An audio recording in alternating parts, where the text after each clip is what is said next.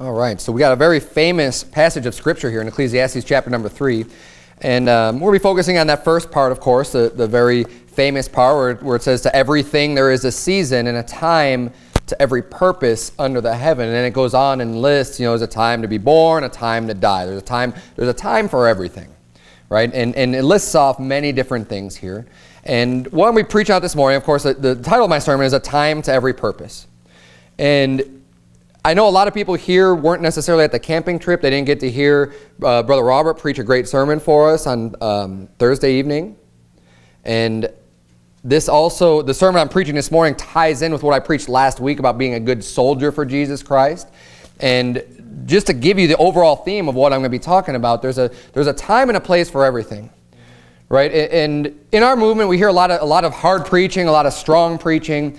And one of the things I want to teach on this morning is I think that people have a tendency to kind of take that in areas and apply the hardness and the hard preaching in other areas that are kind of out of the bounds or scope of when it's appropriate to be having either that type of a spirit or making certain judgments. And believe me, we're going to get into judging. I don't believe in this judge not ever mentality. Okay, but there is a way that we are to behave ourselves in church. There's a way that we behave ourselves at home. There's a way that we behave ourselves and communicate with one another out in the world, among brethren. Just there's so many different ways that we are to be handling ourselves. Now, there are many things that are all-encompassing, that it pretty much doesn't. I mean, we should be humble all the time. I mean, no matter what. There's really no reason not to be humble. There's many aspects that are all-encompassing. But I'm going to be focusing a little bit more on some of the things where the Bible tells us sometimes to do more than one thing. Two things that could even seem like they are opposites. So, for example, the first place I'm gonna pick up on here, like here, I mean, this is what we see here in Ecclesiastes 3 is a lot of opposites. There's a time to be born, and there's a time to die. Life, death. Your birth, your death. They're two opposite things. There's a time to plant, and you're starting to grow things. But then there's a time to pluck up that which is planted. There's time to reap. There's a time to go out and take it. There's a time to kill and a time to heal. And see, I think today sometimes people get too focused on one side or the other and not have a proper balance.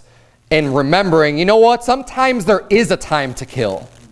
You think, well, how could there ever be a time to kill? Well, when we're executing judgment on evildoers, and when I say we, I don't mean like we as a church, but just in general, the nation, the human government that exists to execute the punishments upon evildoers. There is a time to kill sometimes, to take away somebody's life when they've committed a crime that's worthy of death. There is a time for that. And there's a time to heal. There's a time to break down. There's a time to build up. These things are opposite, but they all have their time and their place. And we need to recognize when is the right time and the right place to do these various things that the Bible is talking about here. One of the things that people would say today, I'm in that verse number 8 here, it says there's a time to love and a time to hate. And this is one of the things that's popular in the culture today of just saying, oh, don't hate, no haters, you can't hate anything, this is hate speech, right? And hate is just demonized to a point of just, wow, I couldn't ever imagine that anyone would hate anything ever.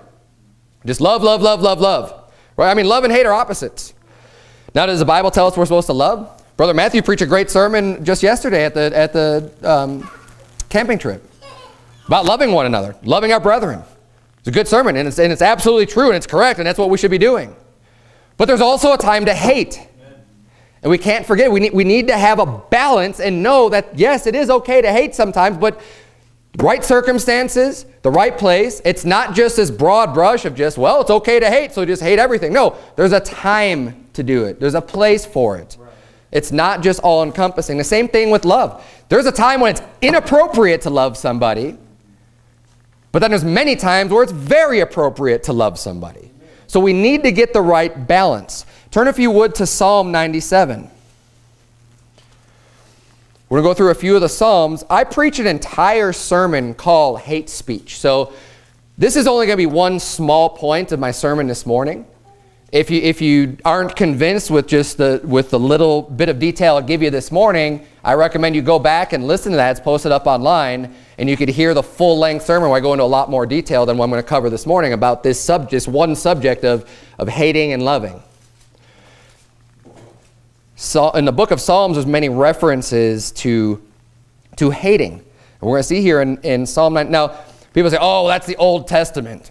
Right? Because I already know, they argue, oh, that's the Old Testament. What do you know, it's completely different in the New Testament. Well, look, God doesn't change, first of all. The changes that were made between the Old Testament and New Testament are covered very clearly, especially in the book of Hebrews, talking about the Old Testament sacrifices that have changed because they've been fulfilled. But all of the moral principles and teachings of the Old Testament, we don't just throw that stuff away. And besides, the Bible says that we're supposed to speaking to each other in songs and hymns and spiritual songs. Psalms. That's why we have the book of Psalms. They're not just, I mean, they are songs to sing, but there's also a lot of doctrine and teaching and learning from them. And they were put to music, they were put to singing so that we could remember them. These are truths that are supposed to stay with us. This is very, the Word of God, all of God's Word is profitable. For doctrine, for correction, for instruction of righteousness. There's everything, every word of God is pure. So we're going to look at the whole Bible. And, I don't have to prove that to you this morning. But Psalm 97, look at verse number 10. The Bible says, ye that love the Lord hate evil. He preserveth the souls of his saints. He delivereth them out of the hand of the wicked. So he's saying, look, if you love God, you need to be hating evil. Pretty simple, right? We have a hatred for it. Not a tolerance for it, an acceptance of it, but a hatred for it. We need to hate evil. Psalm 101, if you want to just flip forward a little bit. Psalm 101, verse number 3. Says, I will set no wicked thing before mine eyes. I hate the work of them that turn aside. It shall not cleave to me. I hate it. I want to have nothing to do with those that turn aside. Those that don't want to follow the Lord. I want to have nothing to do with what they do because I hate the work that they're doing. I'm just going to love the Lord and serve Him and do that type of work and have nothing to do with you that hate God or that are just working iniquity or whatever. I'm going to hate what you're doing. Hate that work. If you want to flip back to Psalm 26, we'll see it's not just the actions. Those two verses reference actions, right? You have this common phrase today, well, hate the sin and love the sinner, right? And that's very common, and it sounds good. If you were just to be sitting in church one day and you hear someone just say, hey, you know what, we ought to hate the sin and love the sinner, you can use these two verses that I just quoted and say, see, yeah, we're supposed to have a hatred, and we're supposed to just hate the sin, hate the evil, right? And love the people. Now, there are instances where that's true. Absolutely, there's a little bit of truth to that. But first of all, that's not scripture. That's not a verse in the Bible. Hate the sin and love the sinner. That's actually something that, to my knowledge, Mahatma Gandhi came up with. That was his phrase that was coined and used, as Hindu. But second of all, it's not completely accurate because there are times where the hatred is mentioned in the Bible, not just towards action, but towards people. And if you don't believe me, we'll prove it to you. Look at Psalm 26, verse number 5. I have hated the congregation of evildoers and will not sit with the wicked. Now, does this say I've hated the evil that these people did? Or have I hated what's a congregation? It's a group of people. It's people. The church is a congregation. Where people gather together. He says, I have hated the congregation of evildoers and will not sit with the wicked. Turn, if you would, to Psalm 31. Verse number 6, Psalm 31, verse number 6. I have hated them that regard lying vanities, but I trust in the Lord. I've hated them. Not their lying vanities. I've hated them that regard lying vanities, but I trust in the Lord. Flip back to Psalm 15. Psalm 15. I'm going to read the actual context for you. Look at verse number 1. The Bible says, Lord, who shall abide in thy tabernacle? Who shall dwell in thy holy hill? It's all about abiding, living, staying in the house of God, in God's tabernacle. Today that we consider that church, how am I going to stay in church? Verse number 2, he that walketh uprightly and worketh righteousness and speaketh the truth in his heart, all good things. He that backbiteth not with his tongue, nor doeth evil to his neighbor, nor taketh up a reproach against his neighbor. Again, living uprightly, not getting into sin, not doing things against your neighbor. Look at verse number 4. In whose eyes a vile person is contemned. That word contemned means hated or despised. A vile person is contemned. But he honoreth them that fear the Lord. He that sweareth to his own hurt and changeth not. So we see in multiple places, and then in Psalm 139, or you can turn there if you'd like to, Psalm 139. We'll see one more reference.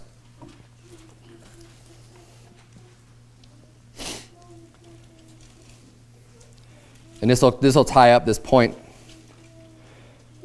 But we've already seen now 3 different references that talk about not just the sin, not just the wickedness, but actual people, a person, that people that could be hate, that are being written about here, that are being hated.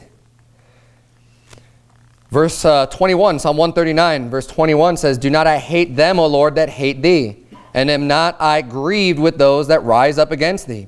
I hate them with perfect hatred. I count them mine enemies. So again, it's referring to people, but he's saying, he's being a little bit more explicit. Just like in Psalm 15, it said, in whose eyes a vile person is contemned. Vile means disgusting, it's revolting, vile, refuse. Vile, and you could look up when vile is used in the Bible, how bad that really is.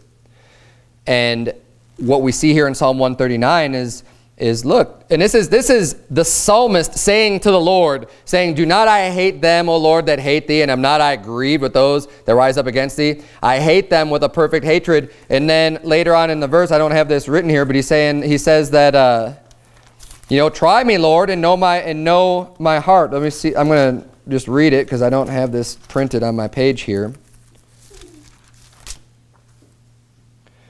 Verse 23, Search me, O God, and know my heart. Try me and know my thoughts, and see if there be any wicked way in me, and lead me in the way everlasting. He's right after saying, don't I hate them that hate you, O Lord? I hate them with a perfect hatred. And then he's saying, try me, God. Check out my heart. Search me. See if there's any wickedness in me. And it's in God's word.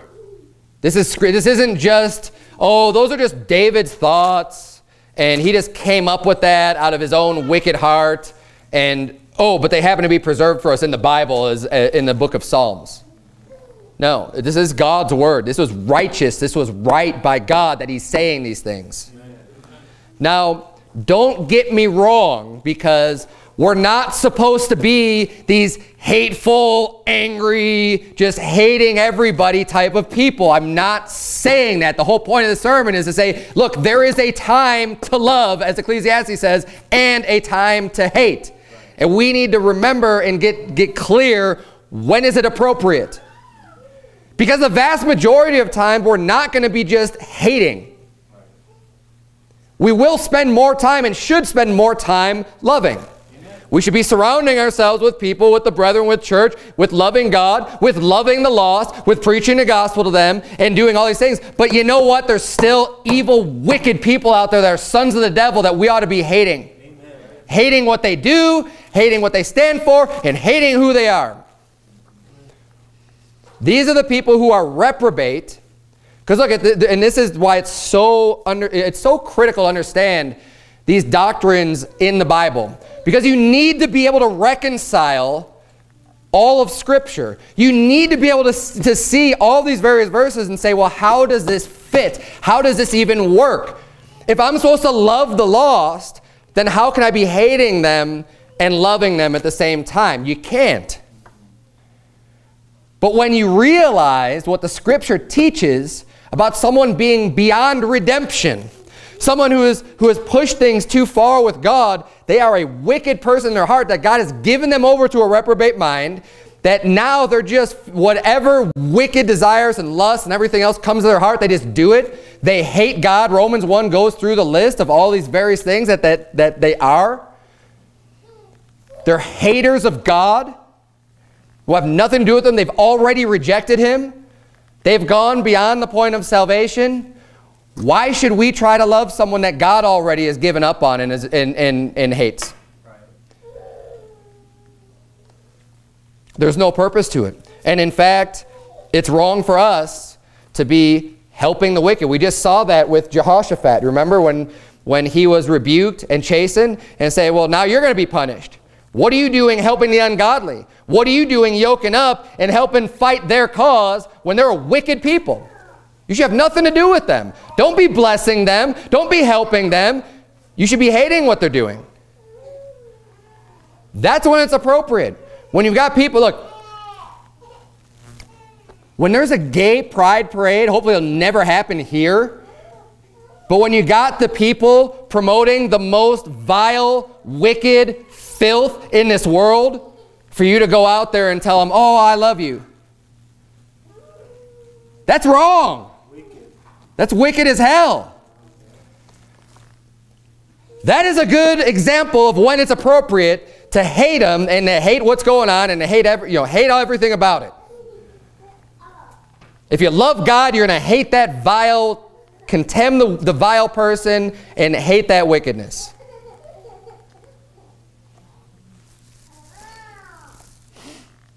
Obviously, we don't need to be full of, and this isn't something that consumes me, right? This is something that people will take and spin. The media will do this, and the haters of righteousness and the Bible will take the short clips, because, we post everything up online. I got nothing to be afraid of or ashamed of. I preach God's word all day and night. It's fine. And you want to take a small clip, and this is what they want to characterize people as. And say, oh, see, look at all these hate people. Look, is it right to hate? Sometimes you better believe it.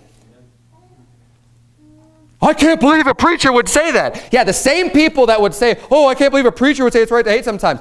What would you do if your child was molested? Are you going to love that person? The perpetrator that defiles your child? Are you going to tell me you love him? There's something sick and wrong with you then if you're going to love a person that could defile your child or murder them, slice them up in pieces or anything like that. Yeah, there is a time to hate sometimes. It's normal and it's right. But it's not all the time. There's many people, most people, majority of people we should be loving and trying to help and doing good. Amen. And let's not get that screwed up either. Let's not forget that it is the majority of time and the majority of people that we are to be loving towards and helping and giving the gospel to and doing what we can for. That is right. But it doesn't, just because that's correct doesn't mean that, well, we never hate them.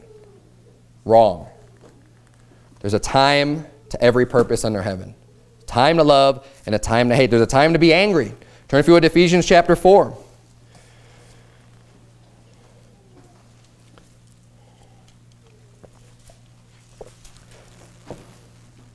Ephesians chapter number 4.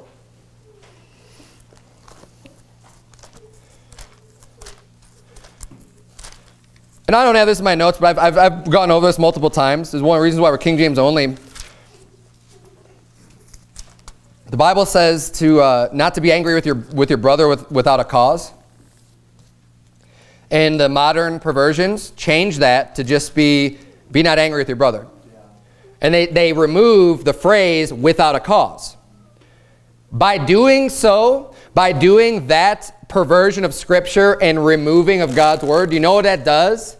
It turns Jesus Christ into a sinner. Because the meaning then, when you remove without a cause, what just says be not angry with your brother, well, what happens when Jesus Christ was angry? When he was angry with his brothers. We're going to get to that in just a second. Ephesians chapter 4, verse number 26, the Bible says, be ye angry. That's like a command. Be ye angry and sin not. So is it possible to be angry and still not be sinning? Yep. Absolutely. Otherwise the Bible couldn't say this. Be ye angry and sin not. Then it says, let not the sun go down upon your wrath, neither give place to the devil. So what the Bible's saying is, look, you be angry, but don't sin. Have righteous anger, don't sin, and don't let the sun go down upon your wrath. See, this is how we keep ourselves from being a quote-unquote angry person. You don't want to retain this anger with you all of the time. It's going to make you bitter, and it's going to spoil your heart, and it's going to make you not, you know, as loving as you ought to be in general. Right. So we need to, look, it's fine to get angry righteously. Get angry with the wicked. Get angry at the people who hate Jesus Christ and are fighting against God. That's fine to be angry, but don't let the sun go down upon your wrath. What that's saying is, you know what, when the day's over, you ought to be able to wake up the next day and not just retain all of that anger with you. Amen. Not just let that eat you up inside. Hey man, let's, you know, move forward, move on. You got angry, if it's righteous anger, it's fine, you're not sinning, but don't just dwell on that. Right. Keep going. Turn if you would to Mark chapter 3. Mark chapter 3.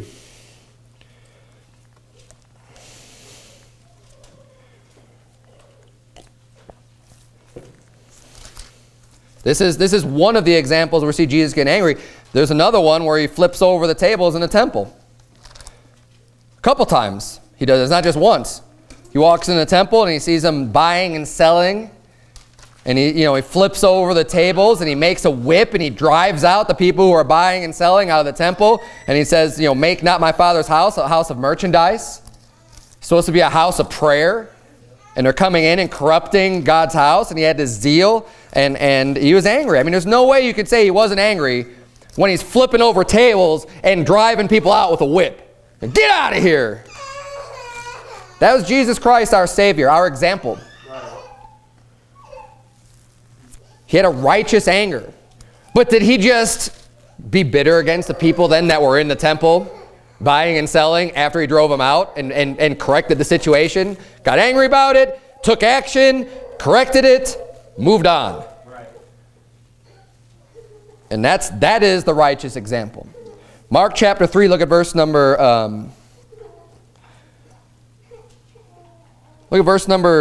let's look at verse number 1. And he entered again into the synagogue, and there was a man there which had a withered hand, and they watched him, whether he would heal him on the Sabbath day, that they might accuse him. And he saith unto the man which had the withered hand, Stand forth. And he saith unto them, Is it lawful to do good on the Sabbath days, or to do evil, to save life, or to kill? But they held their peace. Of course, they don't want to answer. They don't want to say what they believe. Jesus is preaching loudly what he believes. Look at verse number 5. And when he had looked round about on them with anger, being grieved for the hardness of their hearts, he saith unto the man, Stretch forth thine hand. And he stretched it out, and his hand was restored whole as the other. The Bible says that Jesus had anger when he looked around about on him. Did Jesus sin? Of course not. Because there's a time to be angry. There is a time when it's right to be angry with people. And it's fine in the appropriate time and place.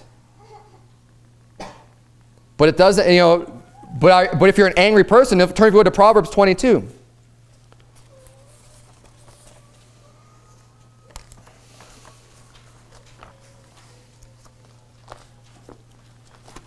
Proverbs 22. Right after the book of Psalms, the book of Proverbs. Proverbs 22.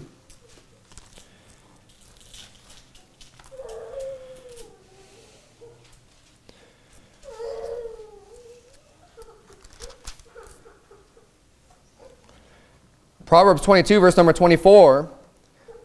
The Bible says, Make no friendship with an angry man, and with a furious man thou shalt not go, lest thou learn his ways and get a snare to thy soul. What people want to do is take things out of context. Like I was mentioning in this sermon, someone's going to post up like this, oh yeah, see, he's real hateful. Oh yeah, he's an angry man because he's yelling behind the pulpit. And to say, see, the Bible says make no friends with an angry man. These are the same people that would take the snapshot of Jesus Christ, looking around on them in anger, or driving people out of the temple with a whip and saying, see, look, this is an angry man. And completely mischaracterizing who he is, what he stands for, and what he's doing. Watch out for that. Obviously, we shouldn't be friends with an angry man. But what does that mean? It's someone who's characterized by anger. I mean, if you're angry all the time, you're an angry man. If you're just always angry, if you're not letting the sun go down on your wrath, that's going to make you become an angry man. But just because someone has, especially when they see, and this just happened recently, I thought it's not surprising at all. But it's so indicative of how the world works, of how Satan works, and how things have been throughout all of history. Recently, Pastor Anderson made a video and put it up on YouTube, because when he heard the name of Jesus basically being blasphemed with the Sam Gipp thing, and he was saying how it was a mistake and that Jesus' name really shouldn't be Jesus, it should be Emmanuel and all this other stuff. It's right to be angry when you hear somebody blaspheming the name of God. That's a righteous anger.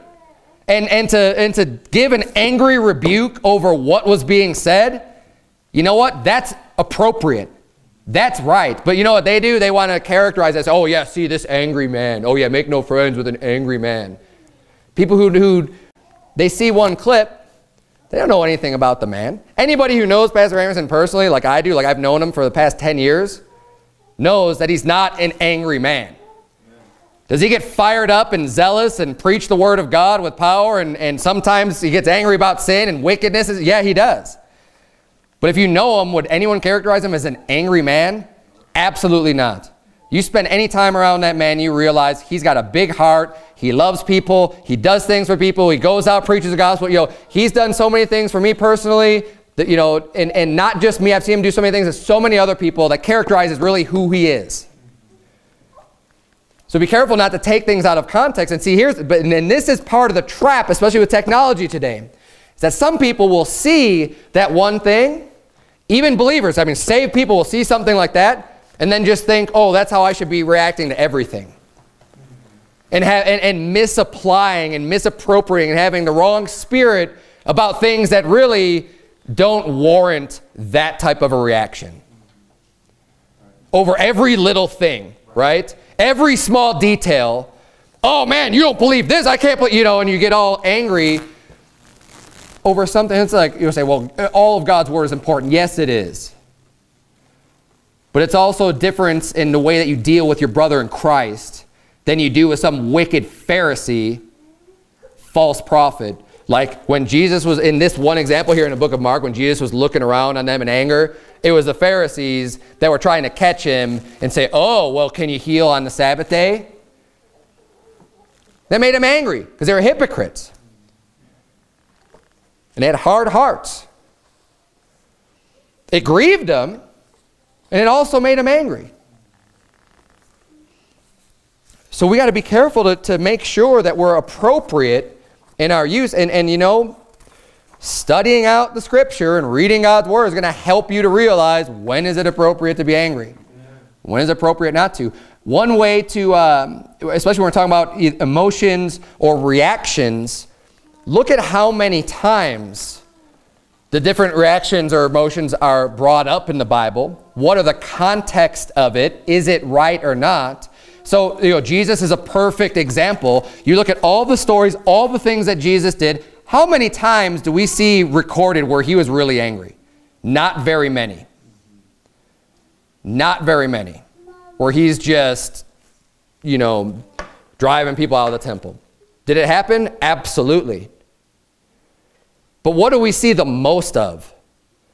Healing, preaching the gospel, you know, doing all the good works, preaching, just, I mean, everything. That's what his life was summarized as. And you could, when you talk about Jesus Christ, that's what comes to my mind.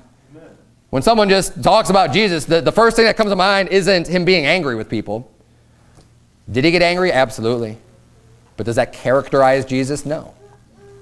No. And we could use the Bible for all kinds of different things. You want to know when is it right? You know, like I said, I preached that sermon last Sunday about being a soldier. And I brought up many scriptural references to where Paul's saying, you know, we're fellow soldiers and we're a soldier for, you know, for Jesus. We're a soldier for the gospel. You know, we have a soldier in many aspects. But what does a soldier do? A soldier fights. That's a job of a soldier, right? And that's why one of the main things, one of the main points was we need to endure hardness. We need to be strong. We need to be able to stand. We need to have our armor on in order to be a soldier. But are we always acting as a soldier at all points during our life? No.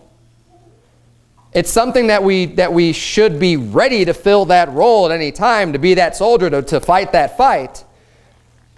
But, for example, when you're among brethren, again, when you're among saved people, when you're among fellow soldiers, are you ready to fight each other?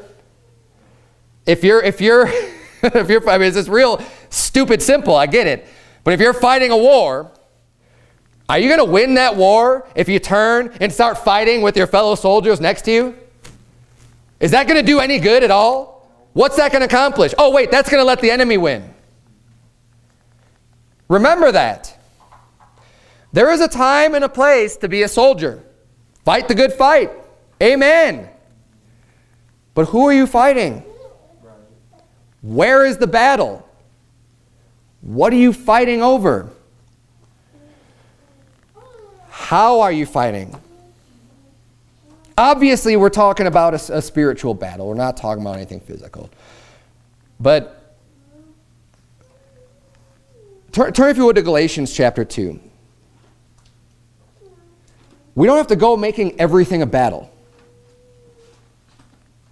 And again, especially the most inappropriate time is when you're dealing with your brothers and sisters in Christ. I mean, and I think that the atmosphere, or the place that harbors the most corrupt form of Christian behavior is on the internet. Too many people say things that they would never say to someone face to face. And too many people get puffed up in their own pride. They read things wrong or they read things right, but they have this attitude and they get this keyboard warrior mentality of, I'm going to fight everybody all the time. And I don't care if you're in a good soul winning church and you love God and you're doing what's right. You're wrong about this, and I'm going to make sure everybody sees how wrong you are, and I'm going to start calling you names and whatever. Tell you how stupid you are. And it's ridiculous. And I'm sick of seeing, I hardly ever get online anymore.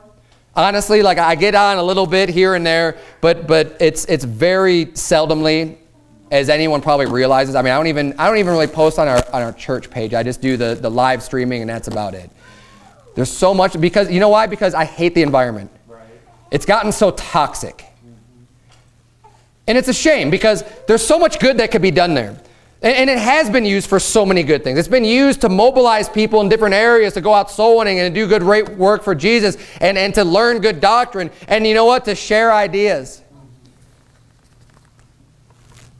And there's nothing wrong with talking about doctrine and having disagreements with people that are believers, that are saved, that study their Bible and love God and go soul winning, but to disagree about a doctrine, you know what? That's fine. It doesn't have to be some fight and some battle where you have to show them wrong and you're right. There used to be a time, I believe, when people can have opposing views and actually have a civil discussion without resorting to name calling. Amen.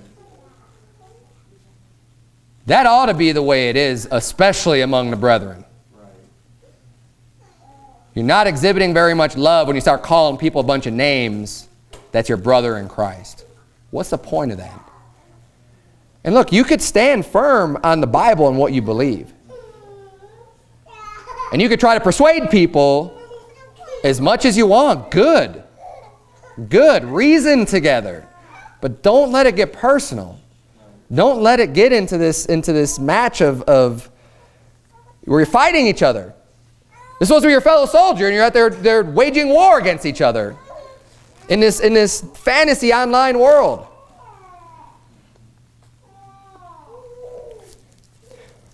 Now, there are times when people need to be corrected that are good, godly, righteous people.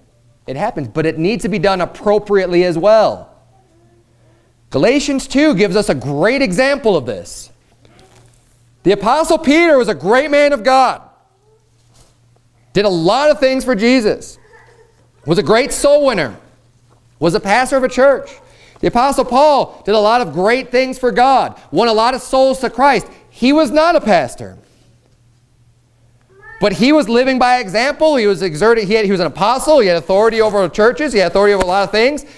Both great men of God. But you know what? We see an instance where Peter did something wrong. Peter was at fault, and it wasn't just some personal sin of Peter's, but it impacted a lot of other people. It actually kind of started having a big effect, where the Apostle Paul said, you know, he realized this is appropriate. I need to get involved here and do some correcting. But look at the way he corrected him. Did he call him a clown? Did he call him an idiot? Did he call him stupid or any of those things? Well, look at Galatians 2. We'll see. Verse number 11. The Bible reads, "But when Peter was come to Antioch, I withstood him to the face." He didn't get it on his computer. I know they didn't have computers then, but he didn't write a note to him and pass it to him, right? Through someone else. He didn't send a message, okay, give this to Peter. It's not what he did. He said, I withstood him to the face because he was to be blamed. He was wrong. For before that certain came from James, he did eat with the Gentiles. So before these people came in, Peter was doing everything right. He's eating with the Gentiles. Why? Because there is neither Jew nor Greek. There is neither bond nor free. You know, it doesn't matter if you're a Jew or a Gentile. That is the good doctrine and the right doctrine. So, knowing this and having the vision himself, Peter did what was right. Okay, I'll eat with the Greeks. I'll eat with the Gentiles. No big deal. But then these other guys came from James. And James had a problem with this. And they were, you know, and again, this is something that was incorrect, that they believed. They came from James.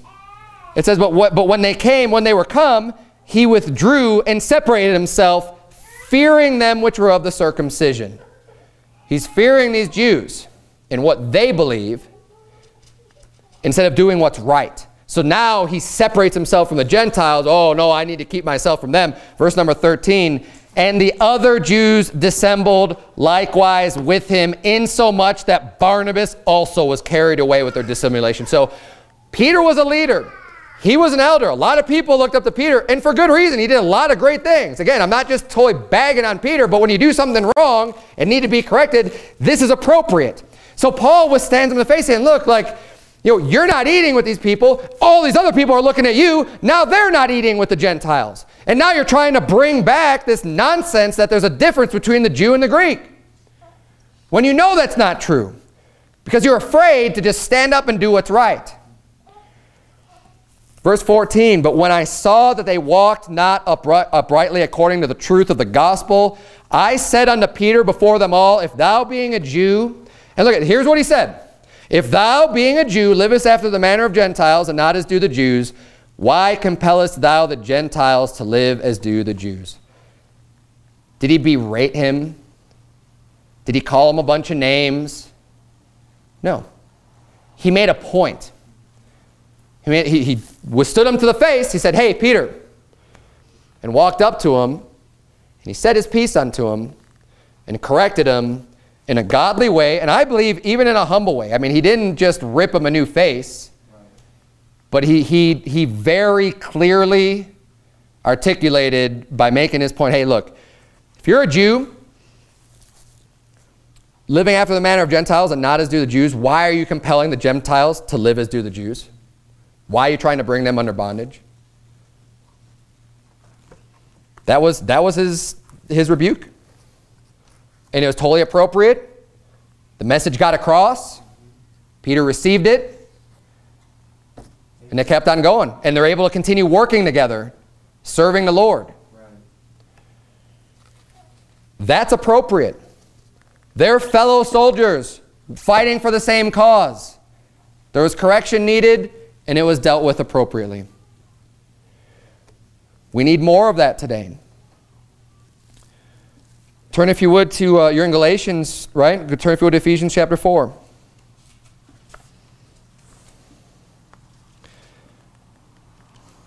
Remember from Ecclesiastes 3, it says there's a time to break down and a time to build up.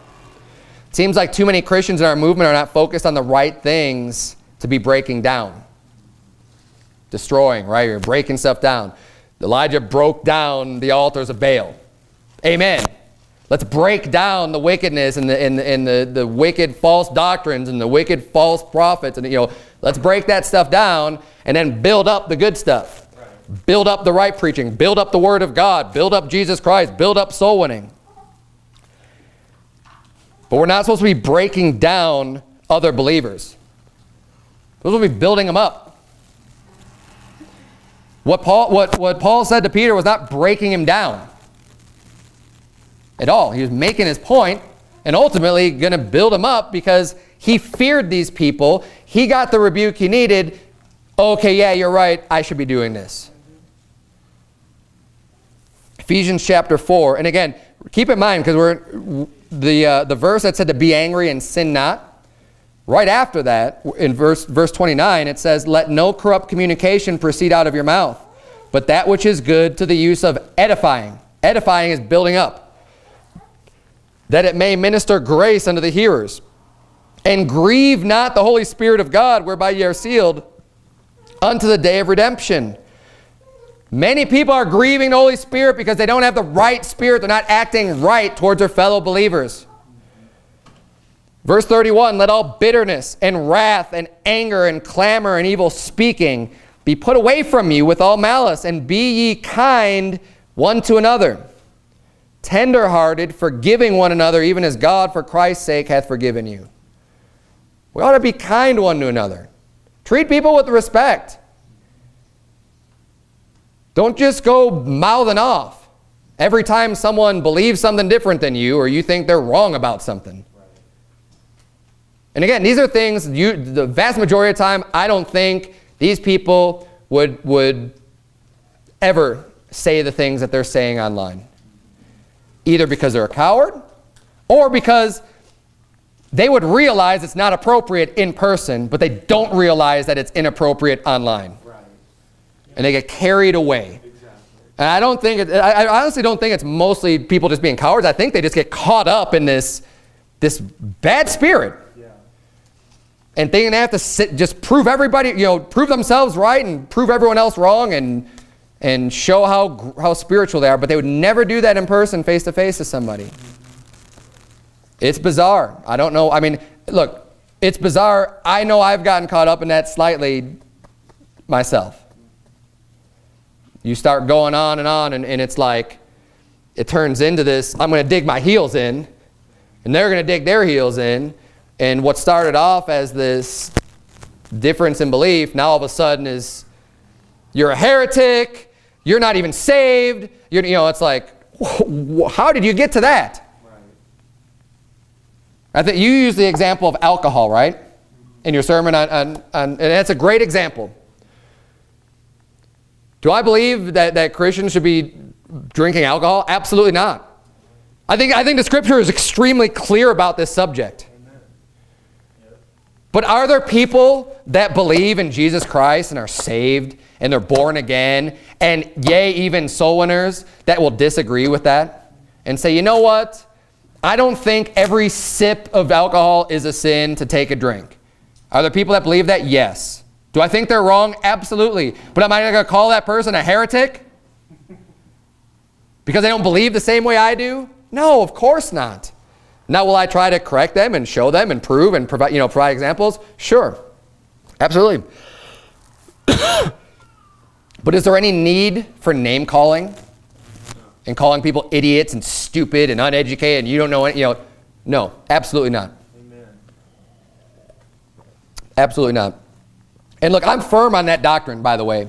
I'm not shaken. I'm not going to move on that. I'm not going to budge on that. I think it's clear, and I think people who don't believe that are lacking some wisdom or lacking some knowledge about that.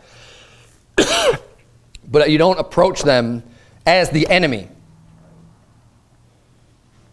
You say, yeah, but they could steer people wrong. Yes, and that's why they need to hear a rebuke similar to the way the Apostle Paul did it. But that's what's appropriate. And it's up to them to receive it. And if they don't, you don't start calling them a bunch of names. I mean, again, it's how do we deal with people? Turn if you would to 2 Corinthians 10, please. 2 Corinthians 10.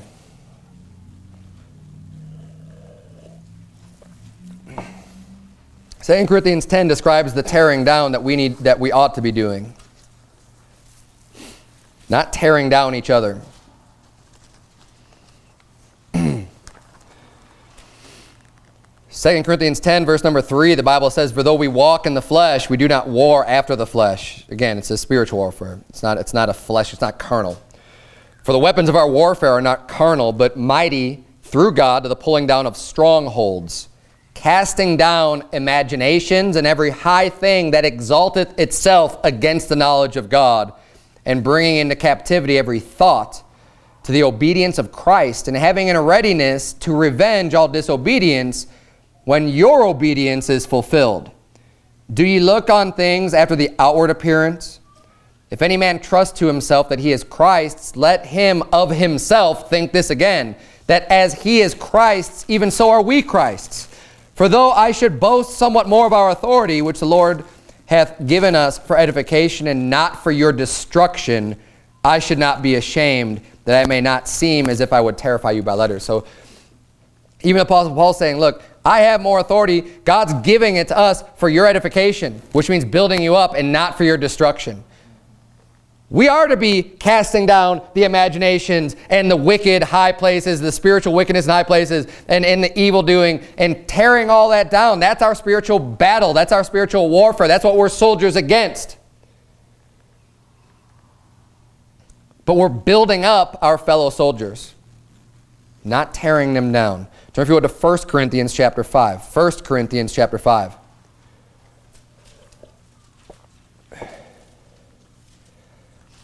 We're brethren. Every believer in Jesus Christ, we're brothers and sisters in Christ. It's a family. We all love each other as a family and help each other out and edify one another. Encourage. Sometimes a rebuke. Right? I mean, you love your family, you love your brother, you love your sister. I mean, even physically, sometimes they need to be told they're wrong.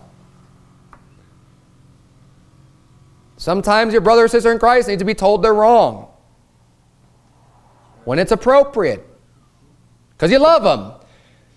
And again, you're not just going to try to tear them down and tell them they're wrong. You're trying to tell them they're wrong so that they can correct their error and not make them feel like an idiot. When Jesus Christ said, have you not read? He's talking to the Pharisees. He's saying, look, don't you know this? And he's calling them vipers and stuff. He's talking about he's talking to false prophets. You don't need to be talking that way to someone who's a believer in Christ, especially, maybe someone who spiritually isn't as grown as you are. The same way you ought not to be telling your children, what are you, an idiot? No, I'm 5. Of course, the 5-year-old's not going to say that. But you as an adult ought to know that. Now you want to teach them what's right, but you don't tear them down. You shouldn't do that spiritually either.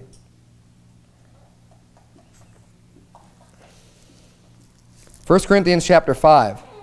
Because even though we are supposed to be helping each other, loving one another, in general, there's also exceptions to that where there's going to be a time where it's inappropriate to be loving and helping someone even when they're a brother in Christ.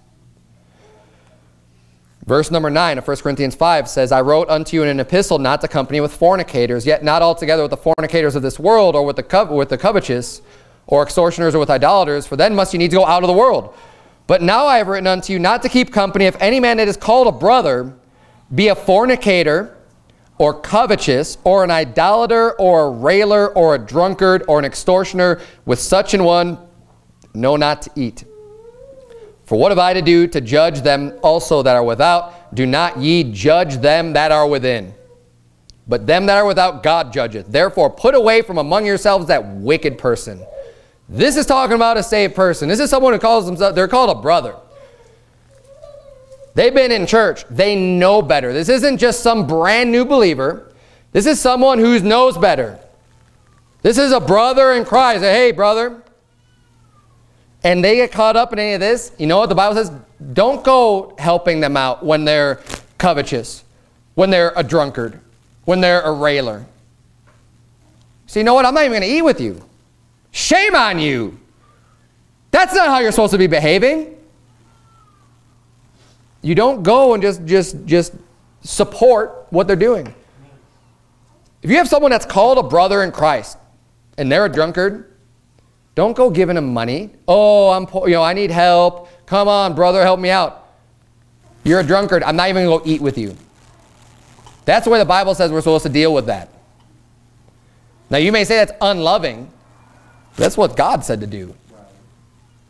So it doesn't matter what you think about it. Right. And yes, there is a time to judge. So we're getting down to the last point, pretty much, of my sermon here. Right where we just read there, verse number 12. For what have I to do to judge them also that are without? Do not ye judge them that are without. He's saying, look, what do I have to do with to judge the world? He's saying, God's going to judge the world. Can't you judge within the church? I mean, don't you at least judge within your church to see, like, if there's people that are this wrapped up in these serious, grievous sins, to be able to deal with that appropriately and say, no, I'm not going to have lunch with you. Judgment. He says, them that are without, God judgeth. Therefore, put away from among yourselves that wicked person. Turn, if you would, to Matthew chapter 7. Because there is a time to judge. Jesus Christ himself said in John 7:24, judge not according to the appearance, but judge righteous judgment. Everybody judges. How do you determine what's right or wrong unless you're judging? You judge right from wrong. You judge actions, whether they're right or wrong. You judge everything. So to say judge not ever, that's ridiculous, because you have to judge. By someone telling me not to judge, you're judging me. Everybody judges.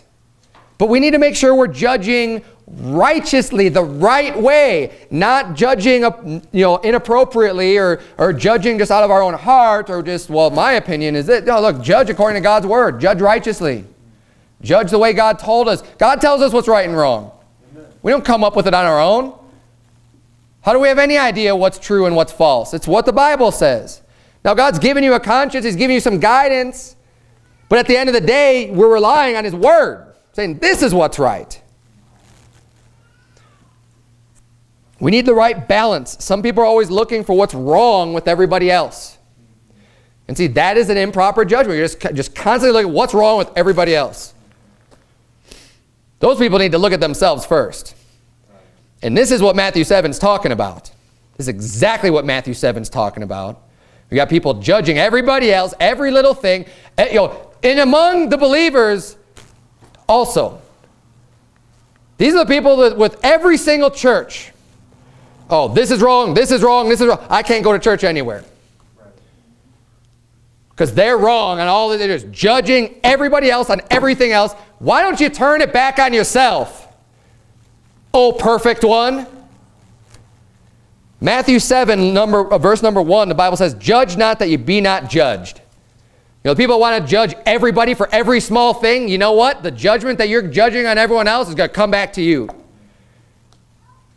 Verse number 2, for with what judgment ye judge, that's exactly what this verse is saying, ye shall be judged. And with what measure ye meet, it shall be measured to you again. And why beholdest thou the mote that is in thy brother's eye, but considerest not the beam that is in thine own eye? Or how wilt thou say to thy brother, let me pull out the mote out of thine eye? And behold, a beam is in thine own eye, thou hypocrite. First cast out the beam out of thine own eye, and then shalt thou see clearly to cast out the mote of thy brother's eye. Understanding Matthew 7, so many people just don't get, I don't even know how you cannot get this, what this is saying. I don't understand. Like unless you just don't read the rest of the chapter other than verse 1. Because when you read it, it's clear. He's saying, look, however you're judging people, it's going to come back to you. That's because you're setting the standard. Right. So if you're going to set the standard, you better be sure that when you're judging someone else, you're not guilty of the same things, because then you're a hypocrite. If you're judging someone else, condemning someone else, and you're guilty of the same thing, well, guess what? That condemnation is coming right back on you. The Bible's saying, don't do that. And you say, oh, but I'm trying to help them out. And that's why it brings up this example of someone with a mote in their eye, which is just like a small, you get something caught in your eye, a little piece of dust, speck, whatever. That's really uncomfortable. That causes you problems. You want that removed. But the person that's going to help you is not going to be the person that's got a big tree branch sticking out of their eye. Right? Be like, I got this little piece of dust. Don't worry about this. Okay, look, I'll take care of this. You take care of that branch that's coming out of your face. Okay? Get rid of that first, because I don't think you're going to see very clearly to help me get this little tiny thing out that you need a microscope for. That's what the Bible's saying. And like I said, people apply this in so many areas. And what it boils down to, I think mostly, is a sense of pride, where people think that they're right about everything. And they don't even realize, just like the church of Laodicea, oh, we're rich and increased with goods, and we're great, and look how good we are, and we got this awesome church, and God loves us. And you don't realize that you're poor and wretched and miserable and wicked, and you don't even realize it. You don't even see your own hypocrisy. Right.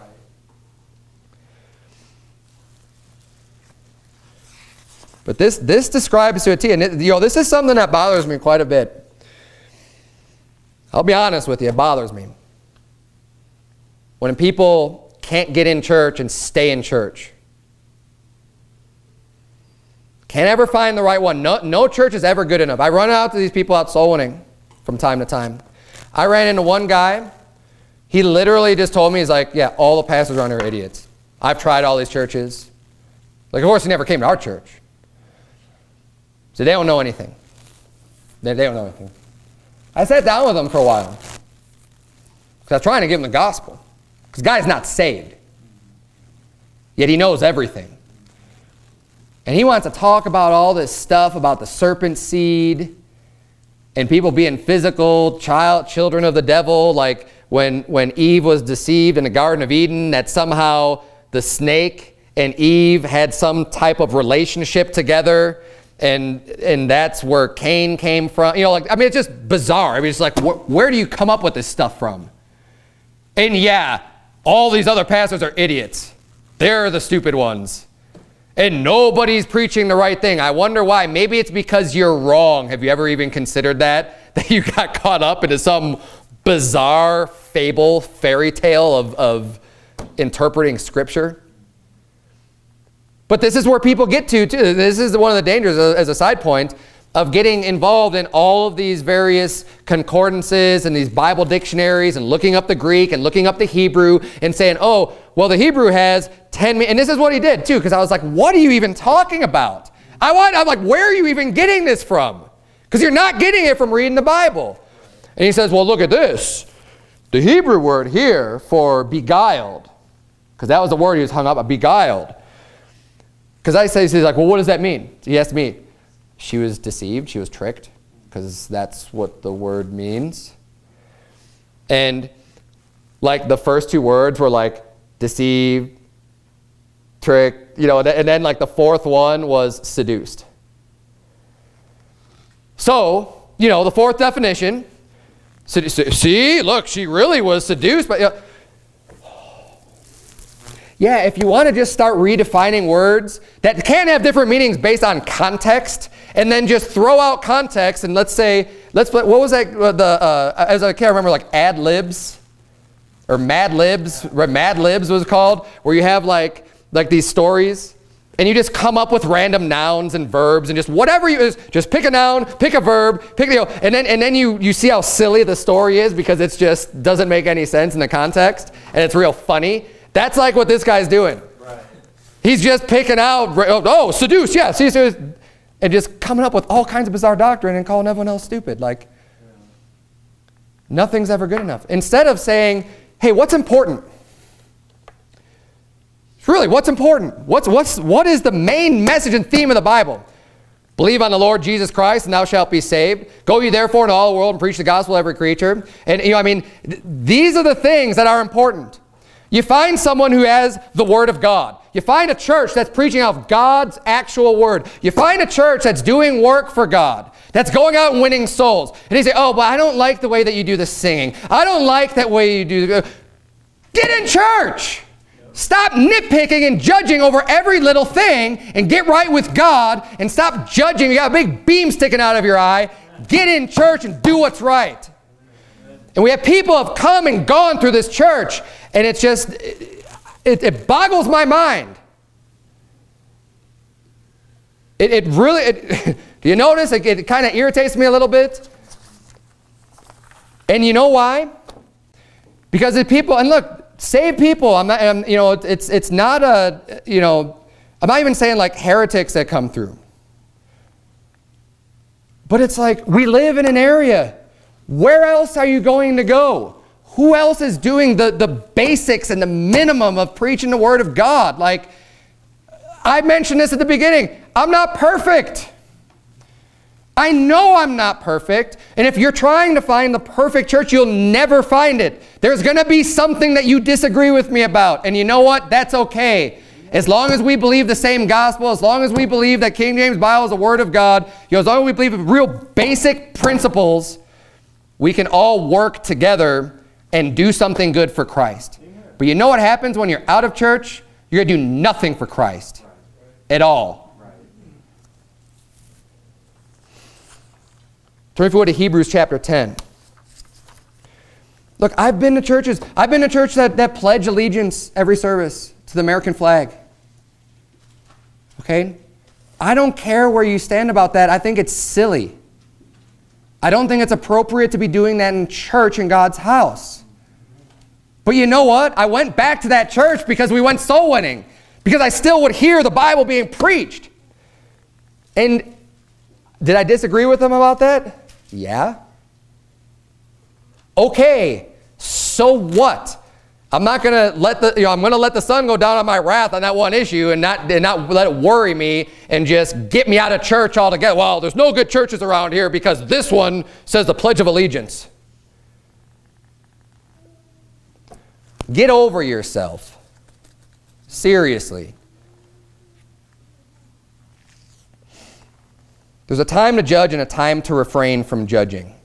When you've got a beam in your eye, it's not the time of judge. And if you're forsaking the assembly, then you've got a big beam in your eye.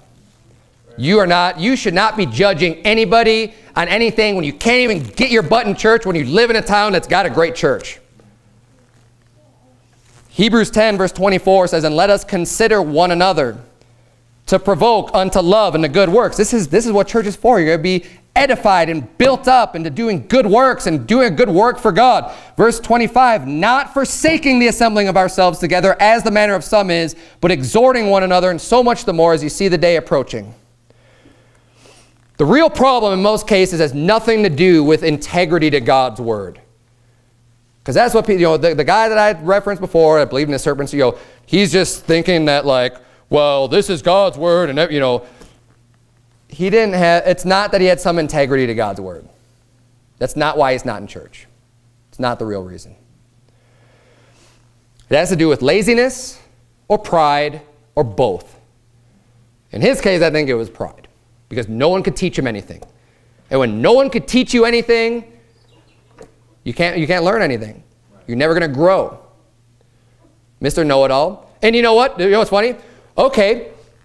You know everything. You've got it right. Everyone else has got it wrong. What are you doing about it? If everyone else is wrong, hey, why don't you start a church? Why don't you tell everyone the way it is? Why don't you warn people? Why don't you tell everyone how important what you believe is? Instead of just sitting at home and doing nothing. Don't talk to me if you're not going out and saying, well, everyone else is wrong, but I'm not going to do anything about it. You either move somewhere that's got it right, or you start doing something about it.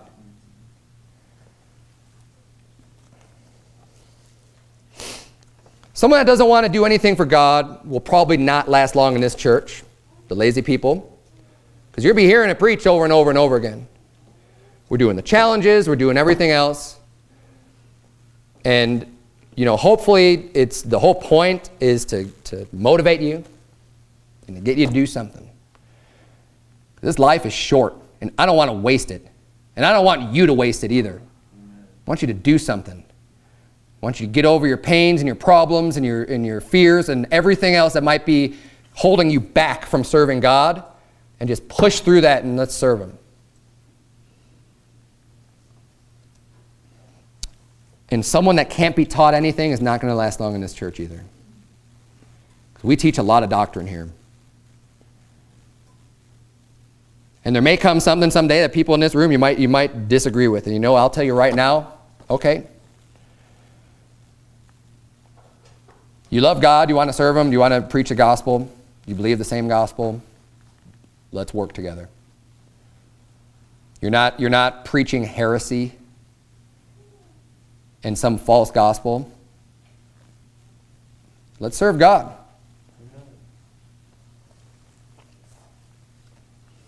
And I would hope that you could reason together. And the last point of why it's so frustrating when people leave and just don't, it's like, when there's a difference of opinion or difference of doctrine, you know what? I still have yet for someone to come to me and approach me and talk about where they think I'm wrong. Because if I'm so wrong about stuff, why don't you actually come and tell me where I'm wrong and try to prove your point? Because I'm not above learning. But no one ever does that. They just get their feathers ruffled and leave.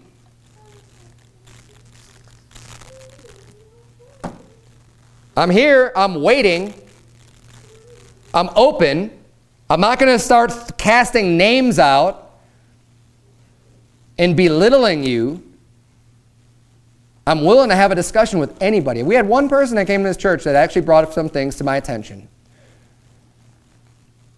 And I appreciated that because he didn't believe the same on a lot of different things. That person had integrity because they were bringing up points or different beliefs and we could talk about it. And if you still disagree, fine. But at what point are you going to say, well, they are just not doing right by God. They are not a legitimate church in God's eyes. I'd be hard-pressed by even some of the people that have come and gone through this church in a short time we've been here. I'd be hard-pressed to find someone that would actually go as far as to say, yeah, they're not doing anything for God. This is not a legitimate church. If you think this isn't a legitimate church, then by all means, get out. You should not be here if you don't think this is legitimate. But if this is a legitimate church and we're serving God and we've got the right gospel and we're doing some work for the Lord, then why would you not stick around? Where else are you going to go? That would be my question. Get over your pride. There's a time and a place for everything. There's a time to judge. There's a time to hate. There's a time to love. There's a time to do everything under the sun. Read Ecclesiastes chapter 3 again. Let's make sure we have the proper balance in our life. Don't be misapplying the anything one way or the other. The hating, the loving, the rebuking, the judging, whatever. Whatever the case may be, let's do it appropriately. Let's have the right spirit. And at the end of the day, let's serve God. Let's bow our eyes and have a word of prayer. Dear Heavenly Father, Lord, we thank you so much for your words. We thank you for the instruction that we receive from the Bible, dear God. I pray that you would please continue to build this church, Lord. And any people in the past, God, that have left our church, I pray you'd bring them back. I pray that there would be that you would work in their hearts and in our hearts, dear Lord, and that in the future, if people do leave and come back, dear Lord, that we would have the proper spirit and attitude here at church, and that we don't look down and start judging other people and start asking them a bunch of questions, but Lord, that we would just receive them gladly back to church. Pray that you please help us to have the proper spirit, to know when it is appropriate to be loving people, to be hating people, dear Lord, and to just do what's right in your eyes, dear God. We want to act appropriately. We want to do the things that are pleasing in your sight as Jesus did, Lord. Help us to do those things. Help us to know those things, and help us not to be afraid to act the way that is appropriate regardless of what our society or culture tells us to do, dear Lord. In Jesus' name we pray. Amen.